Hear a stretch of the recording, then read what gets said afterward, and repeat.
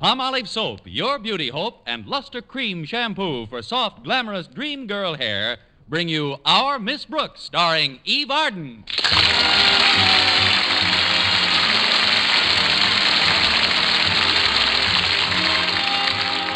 Our Miss Brooks teaches English at Madison High School. And although one day in the life of a school teacher is pretty much the same as the next, at night well, perhaps we'd better let Connie Brooks speak for herself. Although one day in the life of a school teacher is pretty much the same as the next, at night you wish you were dead. Not that I'm bored. How could I be with Mr. Philip Boynton teaching biology at Madison? Of course, every new frog he gets in his laboratory represents an arch rival. But I shouldn't complain. It gives me an added interest in life. Each morning before I get out of bed, I look down to see if I'm getting webbed feet.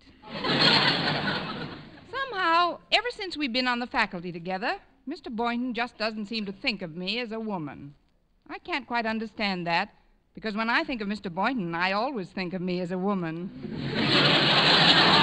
And I almost always think of Mr. Boynton, or dream about him. Like the other morning, around 7:25. Oh, of course, Philip. I'd love to go dancing with you. When will you come for me? That's quick work. Connie, it's me, Connie. May I come in? Oh, it's Mrs. Davis. Come in, Mrs. Davis. I thought I'd wake you before your alarm clock went off. It's so loud and nerve-wracking. Oh, I'm pretty used to it by now, Mrs. Davis. I always like to clear my throat before I pour orange juice into it. Well, I guess I better get up and perform my morning ablutions, like they say. You can ablute later, Connie. You stay right where you are. Oh, but Mrs. Davis, it's 7:30. No, it isn't. I set the clock a half hour ahead. But why? Snap. Snap? That's right. They want pictures of you from the minute you first wake up till you go to sleep. Who does? Snap. You're faded. What is all this about, Mrs. Davis? Snap is a magazine, Connie. Some time ago, I read that they were looking for the ideal American teacher for an interview. The next thing I knew, the layout editor was here in town and had called me up for an appointment with you. Me? But why me? I guess somebody recommended you as the model teacher. Somebody like who? Somebody like me. I wrote them all about you, what a wonderful teacher you are, and how all your pupils love you. Oh, you shouldn't have done that, Mrs. Davis. I didn't. What? I discovered the letter in my desk this morning. I had forgotten to mail it. So it must have been somebody else who... Oh, here they are, Connie. They've been waiting in the living room. Oh, but Mrs. Davis, I'm not dressed. Come on in, folks. Snap's the school teacher. Where is the little lady? Ah, here she is. Well, and not such a little lady after all. Tootsie's reached all the way over the end of the bed. Those are my stockings hanging over the rail.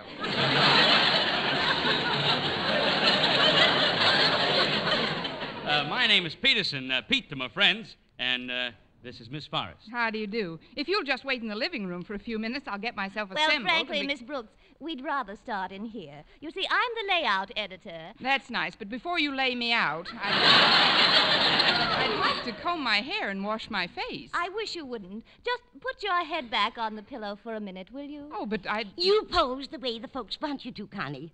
I'm going to make some breakfast for all of us. Swell, that'll be our second shot. Snap's the school teacher snapping up a breakfast. Good, huh? Very snappy. See you in a few minutes. Now, as I was saying, my dear, we don't want you to do a thing for this picture. Realism is what our readers want. The eyelids practically stuck together, little straggly clumps of hair flopping over the ears, and those little tired lines around a mouth that looks like it just tasted a raw lamb chop. We want you just the way you are. Thank you, dear. Have you picked your pallbearers yet? Oh, shoot that, Pete. That's just what we want. That snarling look when the teacher first gets up in the morning. Got it. Now listen, you Please, two. Miss Brooks. We're going to be together all day. It'll be much more pleasant for all of us if you cooperate. Well, it isn't that I don't want to cooperate. It's just that I don't like to have my picture taken without a little makeup. even if it's only an inch or two like you've got on.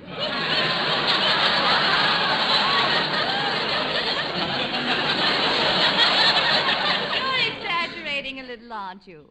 I use very little makeup. A dab here and a dab there. Here a dab, there a dab, everywhere a dab.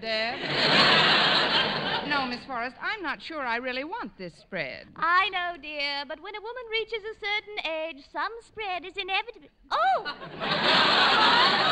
Oh, you mean in the magazine? Oh, yes.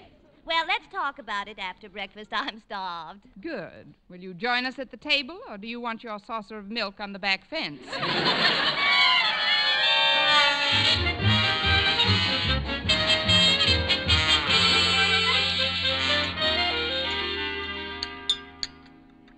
Well, I hope you enjoyed my pancakes. You know, the batter is my own invention. Oh, really? What's in it? If she tells you, you'll never eat 'em again. Instead of eggs, I use hot peanut oil. Then, to the customary amount of flour and milk, I add half a cup of baking powder mixed with cornmeal, 2 cups of yummy yogurt. And while the whole thing is being whipped in the mixmaster, I gradually add a teaspoonful of cider vinegar and just a smidgen of goose liver. She's got a recipe for stuffed cabbage that would send you screaming into the hills. Oh, now, Connie, it isn't that good. Well, I'll help you clear the table, Mrs. Davis. Oh, get a shot of this, Pete. The school teacher helps out with chores at home before going to classroom. Here, take a stack of dishes, Miss Brooks. All right. I don't mind your taking my picture so much now that I'm dressed. Well, I don't blame you, my dear. That's a very nice suit. Shark skin, isn't it? Yes, it is. It's such durable material. One can tell at a glance that it's worn you for years. You're very observant. It would be a shame to see those great big eyes of yours closed for a while.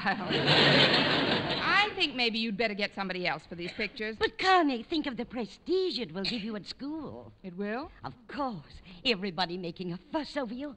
Why, I bet it would make even Mr. Boynton sit up and beg. Mr. Boynton? The school mascot. He's a schnauzer. And don't try to pet him, because he snaps. What? Oh, never mind. Don't worry about it. I've changed my mind. You can take all the pictures you want. Oh, that must be Walter Denton. He said he'd pick me up this morning. Oh, that's right. Your car is in the repair shop again, isn't it, Connie? Oh, you own a car, Miss Brooks? Yes, I do. Well, what kind of a car? Well, I had a brand new 49 Hudson, but I didn't want to show off, so I traded it for a 32 Stutz.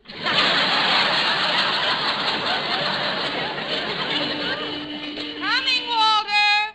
Oh, Walter, eh? Must be nice to have a man call for you in the morning. Who is he? The well-known absent-minded professor? No, dear. This one's more your type. Oh? 16 years old, and he can't run very fast. Say, you think Walter will mind if we ride down to school with you, Miss Brooks? Oh, I guess it'll be all right. Come along. Goodbye, Mrs. Davis. Goodbye, Miss Forrest. Thanks for breakfast. See you after school, Mrs. Davis. I'll help you sterilize the mixmaster. Well, good morning, Walter. Boy, somebody looks yummy this morning. Why, Walter, do you really think so? I sure do, Miss Brooks. Where did you meet her? Oh, you mean Miss Forrest. Miss Forrest, Mr. Peterson, meet Walter Denton. They're with Snap magazine, Walter. Glad to know you, Walter. Hi. Well, I'm certainly glad to make your acquaintance, Mr. Denton. What subject do you teach at Madison High? Teach? Oh, I'm not a teacher. Although I do coach some of the younger students in subjects that just naturally come easy to me. Like lunch period and study hall. Well, it was a natural mistake. You seem so gallant, so worldly, Mr. Denton. Just call me Walter. Well, all right, Walter. Then you must call me Stephanie. I must? Gosh, do you really think I'm worldly, Stephanie? I certainly do. I knew this morning was going to be different, even though it started out like all the other crummy mornings in my life. On my way over here, I just felt that something romantic was going to happen. And sure enough, here you are. Why, Walter, what a lovely speech. It's not a speech. It's merely what I feel, Stephanie. Shall we go to school now, Walter, or just stay here in the Casbah?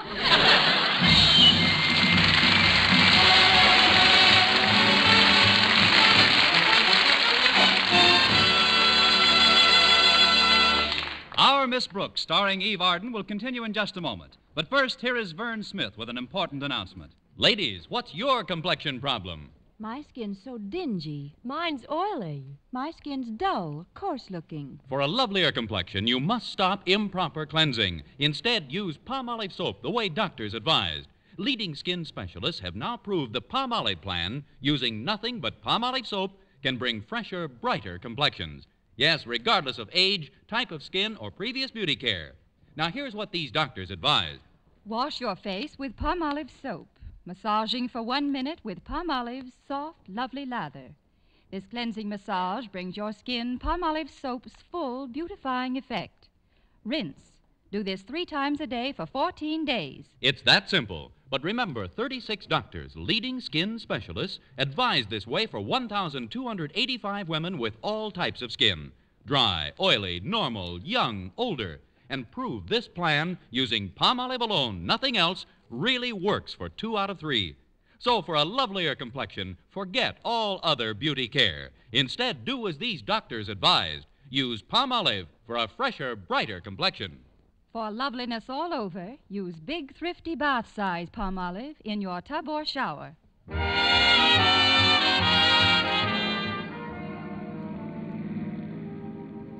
You know, folks, when I read that Snap magazine was looking for a model teacher, I was going to write in and suggest Miss Brooks. But then the midterm exams came along, and I got kind of busy, and But honest, I was going to, Miss Brooks. Thanks anyway, Walter, I think. Is her picture going to appear on the cover when the story comes out? I imagine so, Walter. Gee, that's great. It'll sure be a relief from those pictures of glamorous young girls in bathing suits with legs. It may come as a shock to you, Walter, but I've got legs myself. You have? Yes. Of course, they may not be as pretty as Marlena Dietrich's, but then I'm not a grandmother either. You're not? Now, look, rancid one. Maybe we'd better change the subject.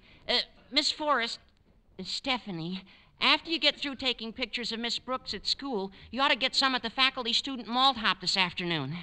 Malt hop? Well, the faculty call it a tea dance, but we call it a malt hop because it's held in Weber's malt shop. Well, sounds fascinating. Yeah, they serve a wonderful malt there. Their slogan is, "Our malts are too thick to sip through a straw. You have to eat it with a spoon."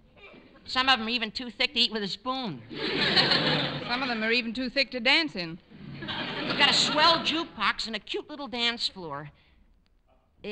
Before we get to school, Stephanie, I'd like to ask you, could you... She would and she could, and she'll be there 10 minutes ahead of you. Well, Miss Brooks, you sound a little put out. You weren't by any chance expecting Walter to ask you to the hop. Me? Oh, heck no. I go with a girl. Why, Walter, I'm surprised at you. What do you think Miss Brooks is? A blackboard eraser with teeth. Gee, I didn't mean to hurt your feelings, Miss Brooks. No, you didn't, Walter. I'm used to it. I was just wondering about Harriet Conklin. Didn't you have a date with her for this afternoon? Oh, sure, but there was nothing definite about it. I merely asked her if she wanted to go to the hop, and she said yes. Oh. I didn't know it was that tentative. I guess you're going to the dance with Mr. Boynton, huh, Miss Brooks? Oh, do they let schnauzers in? Schnauzers? Oh, it was just a joke, Walter. I referred to Mr. Boynton as our mascot. He's really the biology teacher at Madison, Miss Forrest. And what a teacher. Boy, is he good looking. Oh, really, Walter? Yeah, he's tall, dark, handsome. Stoop-shouldered, knock-kneed, cross-eyed. Hey, isn't this the school? Oh, yeah, I almost passed it. Guess I was looking at somebody on my right. Well, if you'll just turn your head, Walter, you'll see Harriet approaching on your left. Good morning, Walter. Miss Brooks. Oh, I didn't know you had passengers. Oh, this is Miss Forrest and Mr. Peterson, Harriet. They're here from Snap magazine. How do you do? Hi. If you'll excuse me, I'd like to get some atmosphere shots of the campus. Oh, yes, do that, Pete. Snap has picked Miss Brooks as a model American teacher. Oh, that's wonderful, Miss Brooks. And what a coincidence. Coincidence, Harriet? Yes. When I read about it, I sat right down and wrote them a letter recommending you. Well, thank you, Harriet. But of all the silly things to do, I forgot to put a stamp on it. It just came back the other day. That's just like a child of your age, Harriet. What do you mean, child, Walter? You see, Stephanie, this is the infant I allow to toddle at my heels when I'm not involved with some more glamorous creature like yourself. Walter Denton, what's gotten into you? On this crummy morning, Walter's become a man of the world. Well, I'd better find a place to park. All those that want to better get out here, Miss Brooks. You little hinter, you. Well, I'll go with you, Walter, and then walk you back to school. I was hoping you would. Miss Brooks, I don't like the way that woman looks at Walter. I don't like the way that woman looks, period. She certainly is chic, in a Cobra-like sort of way. Has she seen Mr. Boynton yet? Bite your tongue, girl. Well, I think you ought to get permission from Daddy before you go through with this interview. After all, he is Madison's principal.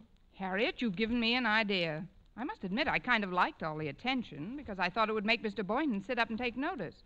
But I never stopped to think that he might sit up and notice the wrong thing. Well, maybe Daddy won't consent to the interview. Then she'll have to clear right out. Harriet, you are wise beyond your years. Now, if you'll excuse me, I'm off to beg for your father's unpermission.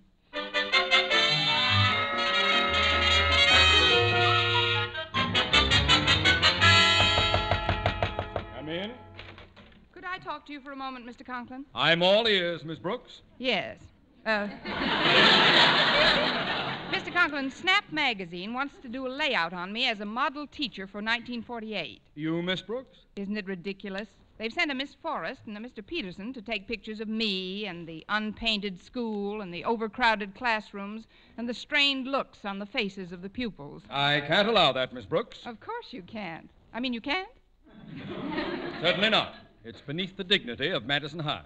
Way beneath, Mr. Conklin. I've always looked upon Madison High and its teachers as my family.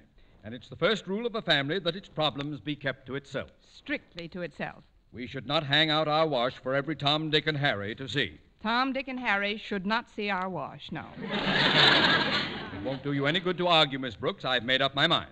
Publicity is nothing but a cheap parasitic device designed to prey on the unfettered appetites of the unsuspecting.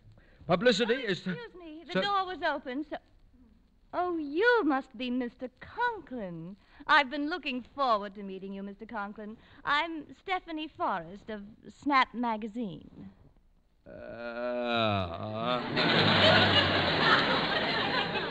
Won't you sit down, Miss Forrest? I'll be with you in a moment. As I was saying, Miss Brooks, publicity is the foremost blessing of our century. It makes the unknown known. It brings information and joy into the home of everyone. I can just see Tom, Dick, and Harry peeking at my wash. Miss Forrest, I was just explaining to Miss Brooks what this wonderful exploitation will mean to Madison High and its problems. Oh, I'm so glad you see it that way, Mr. Conklin. You and I will have to work together on this. I'll need your advice on so many things. Of course, Miss Forrest. Oh. Well, let's not be so formal. You can call me Stephanie. And you can call me Osgood. You can call me a doctor. I'm ill. Well, then it's all settled. I'll get a hold of Pete and we'll start shooting Miss Brooks at once. Fine. I'll bring my own blindfold. Excuse me, Mr. Conklin, but I didn't know you were busy, sir. Well, I am Boynton. You'd better come back later. So you're Mr. Boynton. Well, no wonder I've heard so much about Madison's biology department. Well, thank you, Miss... Don't look at me. I never saw her before in my life. Miss Brooks has such a quaint sense of humor. My name is Stephanie Forrest. But you can call her Miss Forrest, if you want to live to see your frogs again. Oh, what's that, Miss Brooks? Never mind, Miss Brooks, now, Boynton. What do you mean now? Miss Brooks, will you stop mumbling? Boynton, Miss Forrest here is going to do a story on Miss Brooks for Snap Magazine. Oh, really? then they must have picked you as the model teacher. Well, that's wonderful, Miss Brooks. You know, I was going to write in and suggest your name myself, but then I got all wrapped up in my pigmentation experiments and neglected to do so. Well, it's nice to know that you thought of me. Well, now that you're here, Boynton, what is it you wanted to talk to me about? Well, sir, it's something I need for my guinea pigs, but I'd rather talk to you when you're alone. Oh, come now, Mr. Boynton. You mustn't keep anything back from a reporter. What is it you need for the creatures, Boynton? I'd rather not say in mixed company, sir. Oh, come now. We're over 21. Some of us are way over.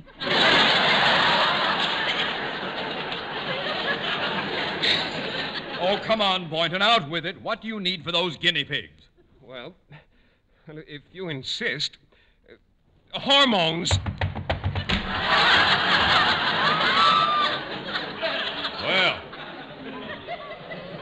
that's peculiar behavior. You ran right out of the room.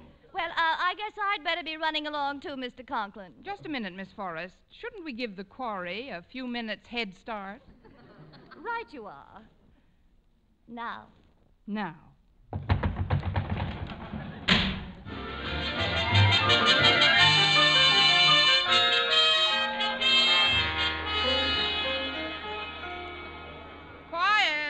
Quiet, boys and girls. As some of you know, I have been chosen by Snap magazine as the model American schoolteacher of 1948. Thank you, boys and girls. And now I'd like you to meet Miss Forrest, Snap's layout editor. Quiet, boys. Thank you, class. Now, before we take any pictures, Miss Brooks, would you please ask those boys standing in the back of the room to sit down? They are sitting down, Miss Forrest. They're sitting on the top of the desks. But why? Well, with the room as crowded as it is, I use them as lifeguards. Lifeguards? Yes, they keep the smaller children from being shoved into the inkwells.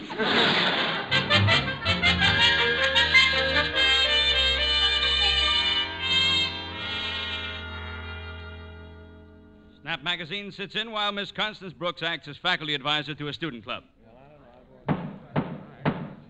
The meeting of the Socrates Philosophy Club will now come to order. Thank you, Walter. Miss Brooks, I must ask you to stop combing your hair and fixing your makeup between classes. You're making yourself look like a human being, and this layout is supposed to feature a school teacher.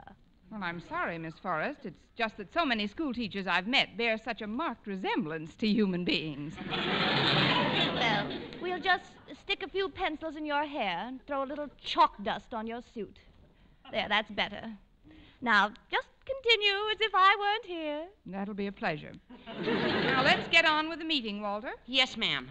Our subject is, should a high school graduate turn to teaching as a career? But what I mean, Miss Brooks, is in the face of our inflated economy, what security is there in the teaching profession? Well, Walter, the way I figure it is this. When I first started to teach school, $1 was worth $1. Last year, $1 was worth 60 cents, and this year it's worth 40 cents. So if I were earning more, I'd be getting poorer all the time. Thus, by being a school teacher, I'm actually saving for a rainy day.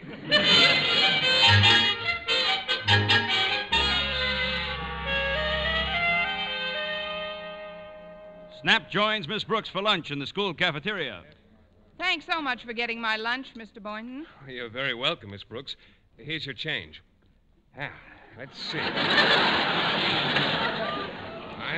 I'm the Swiss on rye. You're the stuffed tomato. And, what am I? Now, there's an opening you could drive a truck through.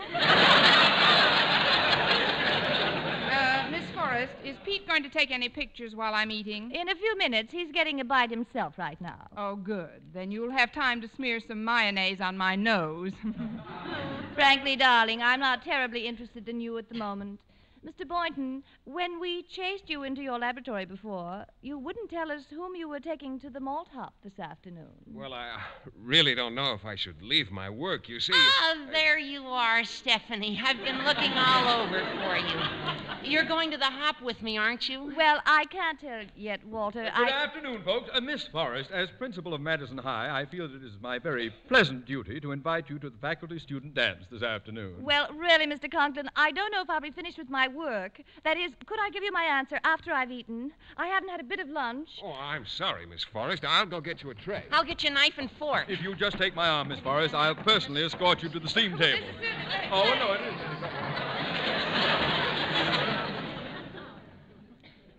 Hi, Miss Brooks. Shall we have lunch together? No, thanks, Harriet. I'm quite full. I've just eaten my heart out.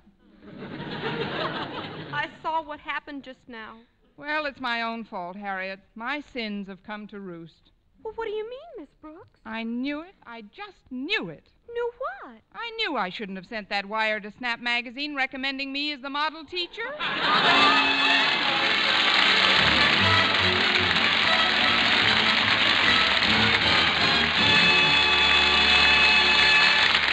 Eve Arden as our Miss Brooks returns in just a moment. But first, Dream girl, beautiful luster cream girl. Tonight, show him how much lovelier your hair can look after a Luster Cream shampoo. Only Luster Cream brings you Kay Dumit's magic formula blend of secret ingredients plus gentle lanolin. Gives loveliness lather even in hardest water. Glamorizes your hair as you wash it. Luster Cream, not a soap, not a liquid, but a dainty cream shampoo. Leaves hair fragrantly clean, free of loose dandruff, glistening with sheen, soft, manageable. Gives new beauty to all hairdos or permanents. 4-ounce jar, $1. Smaller sizes, either tubes or jars. Tonight, try Luster Cream shampoo and be a Dream girl, beautiful luster cream girl. You owe your crowning glory to a luster cream shampoo. and now, once again, here is our Miss Brooks. Well, things didn't work out quite as badly as I expected they would. Right before the dance, one of Mr. Boynton's guinea pigs had a blessed event. Triplets, in fact. And Mr. Boynton couldn't find a sitter for them anywhere. So he didn't even attend the hop. Walter Denton was kept in after school by his history teacher, and after a couple of dances with Mr. Conklin, Stephanie Forrest packed up her equipment, packed up Pete, and packed us in. Not long after that, I was sitting in the cafeteria one day when Walter rushed over all excited. Miss Brooks, it's out. Snap magazine with a 4-page spread of you as America's model teacher. Let's see that, Walter. Here, I've got it open to the story. Oh, I'll read the story later. How about the cover? Is my picture on it? Well, it says Portrait of Model School Teacher, Miss Brooks, but here, you better look for yourself. How do you like that Stephanie Forrest? A blackboard eraser with teeth.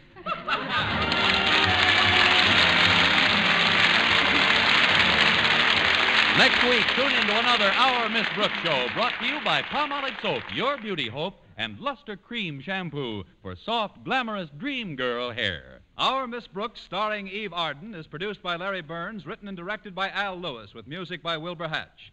Mr. Boynton is played by Jeff Chandler, Mr. Conklin by Gail Gordon. Others in tonight's cast were Jane Morgan, Dick Crenna, Gloria McMillan, Mary Jane Croft, and Jack Crucian.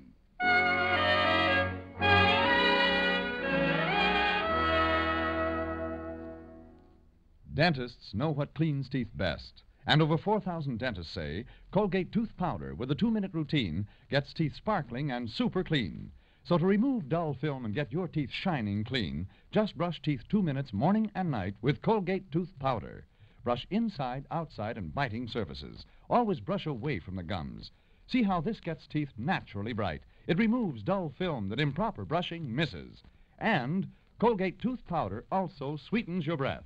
Try it. Buy Colgate tooth powder today.